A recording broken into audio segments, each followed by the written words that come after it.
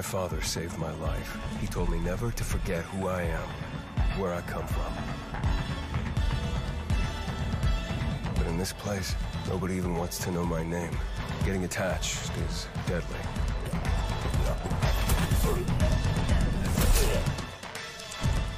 Because when darkness comes, I might be gone.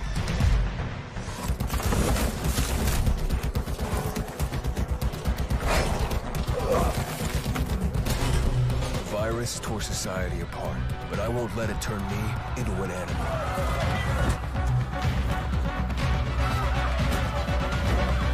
Staying alive became the essence of our existence, yet life must be more than just survival.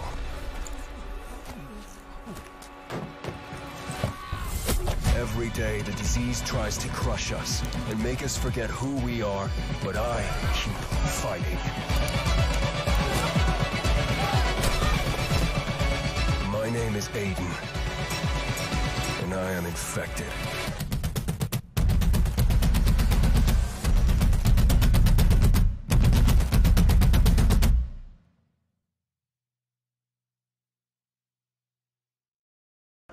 So there's so many questions. Like I asked Twitter, I was like, hey guys, what do you guys want to know? And I just got bombarded.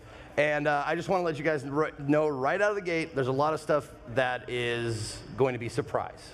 Okay? Yeah. It's a lot of stuff that we can't touch on, but one of my favorite things in the game is the weapon system, the weapon crafting and stuff. Is there, like, I'm sure there's going to be, that's going to be in the game, but can you tell us if there's going to be like some new stuff? Well, there'll be a lot of new weapons in the game.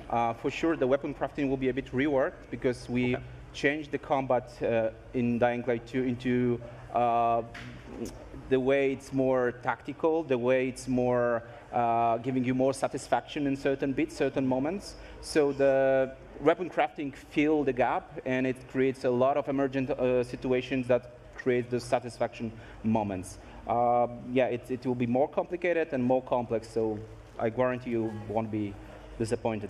Very cool, very cool. One of the things that I really like about, or I like about video games in general, is the difficulty. In the beginning, when I first started the first game, it was just run. Run, run, run. Is that, can you speak to like the gameplay arc with this? Because it seems like he might start out like a badass, but am I wrong about that? I can't tell you too much about that. Okay. The thing is that Aiden Caldwell is entering the city at the beginning of the game, almost at the beginning of the game. So he's not from the very beginning in the city, and he's not infected from the very beginning. So it probably covers some of the answers. Okay, okay. Like I said, totally fine if you can't say stuff, but I have to ask these questions. Yeah. The hard-hitting, journalistic questions. Co-op, question mark? There will be co-op, so you can play entire campaign, entire story from the beginning till the very end with your friends. It's up to 4-player co-op like in the first game. Some of the new elements will be introduced very soon about the co-op and about the multiplayer elements of the game, but right now it's confirmation that the co-op is there. Can I ask a couple questions about, you know, when you dropped a lot of the information around this sort of the city that is living and based off of your decisions, then, you know, is it the peacekeepers, they could react differently to you or what is happening or saving a citizen, et cetera, et cetera. I'm curious if you can talk at all about how this new character Aiden now, and what arguably has to be an interesting thing within this world, to be infected and keeping that a secret, et cetera. Is that also going to be playing into like some of the decisions and how people or different organizations might be reacting to me in the game?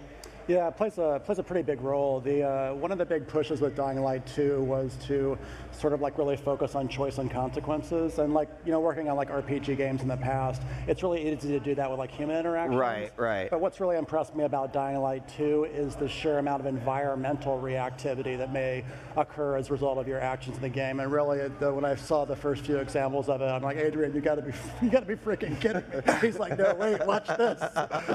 It's really empowering for a player. Yeah, I mean, That is exciting overall, too, because it means that when Zeke plays and I play and we start talking about it, it's like, well, no, wait a second. That didn't happen. It's like, well, I made these decisions. And to me as a player, that is also interesting because I tend to be a good player on the side of like maybe chaotic good, but more good. And when you get put up with those even more difficult decisions and you don't know what effect that will have, like on the ripples on the world, that's super exciting. Yeah, one of the big goals is actually have the players sort of like discuss their experiences and how their gameplay has been different in each playthrough, and then share it online and talk with each other and share their experiences. That was also a big part of it. Yeah. And when you talk, like you actually mentioned each playthrough, can you talk about like the replayability factor? Yeah, you can finish the game without seeing 50% of the content even. So really, when you play again, speedrunners, are you listening? That's a challenge. So the cool thing is like when you're playing again, you know the consequences based on your previous choices. So now you can turn left, turn right, and play it differently, and the world will look different. So it's a super exciting motivation for playing this game again, especially if this is the action game, and a lot of choices have the tremendous influence into the game world. So the scale of the consequences is super high. Sometimes it's really like from movies, like disaster movies with 2012 or something like that. Like apocalyptic choices. I like the sound of this. So if you play it differently, you're gonna see different things. So it's very much connected with Dying Light. Will we as players know the weight as we're making some of these decisions, or? Yeah, actually, the way the choices are framed, it's always fair to the player to let them know what the stakes are. But then sometimes, I guess. Yeah, it kind of helps. But then, like, we dump a crap load of pressure on the player at the moment when they make the decision. So you know what the stakes are. You've got limited time to decide, and there are pluses and minuses to each one. But we want players to be able to make those difficult decisions, and then also be like see the results of those in the game world. Awesome. Yeah, but the thing is that we were working a lot on those choices to make sure that we won't lose the DNA of Dying Light 1. And it's for sure the action game. So this thinking aspect, what to pick, the A or B or C or D, it's not like in strategical game where you really need to think a lot. To think, oh, should I go left or should I go right? So it's much more like the action. So there's the time is there, like it limits you, but it's like you feel that you need to go A or B, and there's no point to go B for the player. So it's not like the strategical choice. Yeah. So we mostly focus on consequence rather than choice. Yeah.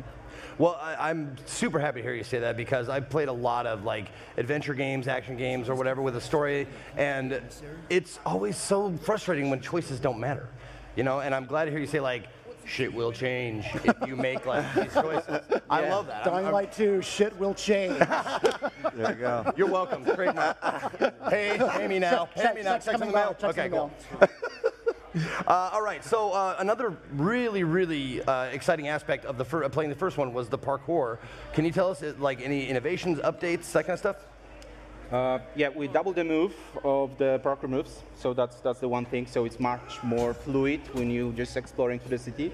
We introduced last year the. I'm sorry. When you say double the move, what do you mean by that? Like the speed animations or the... when you interact with environment. Okay. And we introduced last year something called the parkour puzzles. So there are certain puzzles, where you really need to look at your stamina and measure it, find the road, find the place that you want to rest. I love that. And there's a lot of those kind of things. And in the demo we've created for the show, we also introduced something like improving your avatar. So it's not only about skills that you can unlock for having new moves or be more efficient in moving. You also have some tools. Yeah. So you are upgrading your avatar. You have your tools on your body. You have a new grappling hook, which is really great. You can. That was one of the questions. Like, ask them about the grappling hook. Yeah, it's not just for moving through the city. It could be used in a combat in any different cases. Yeah. Now.